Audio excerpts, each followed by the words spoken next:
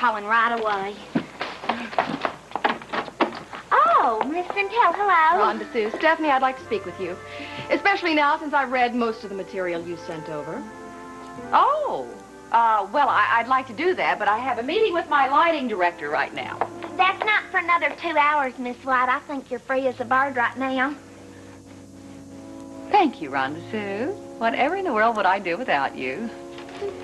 Have a seat, Liza. Thank you. Don't mind if I do. I know this doesn't help much, Sonny, but I really feel terrible about this. You were only doing your job, Brian. Yeah, well, it's probably only for an hour or so anyway, right? I mean, you can have a big laugh about this later. Right. Okay, so you hang loose and don't worry about a thing. Don't worry about me. I'll be fine. Okay. Okay. Bye. Bye.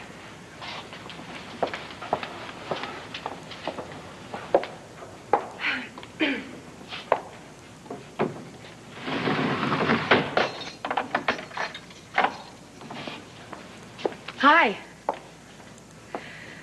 I didn't realize they were going to put someone else in here with me. I'm really relieved. I thought maybe I was going to have to sit this one out alone. I'm Sonny Adamson.